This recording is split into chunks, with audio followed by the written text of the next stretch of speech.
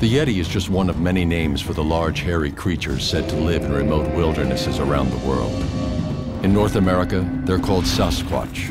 In Sumatra, the Orang Pendek. And in Russia, they have many more local names.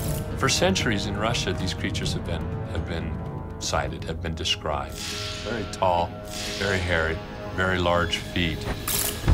In the Caucasus, they're referred to as the Almazdi.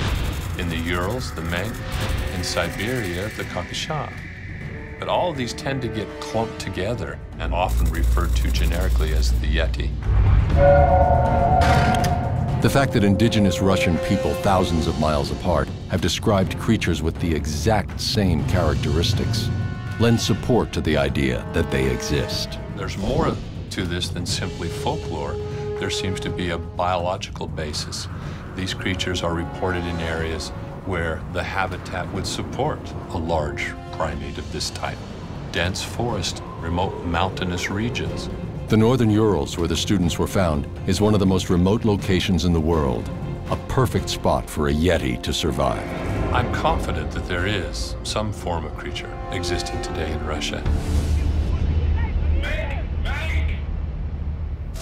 Russian Yeti, The Killer Lives, Sunday, June 1st, part of Monster Weekend on Discovery.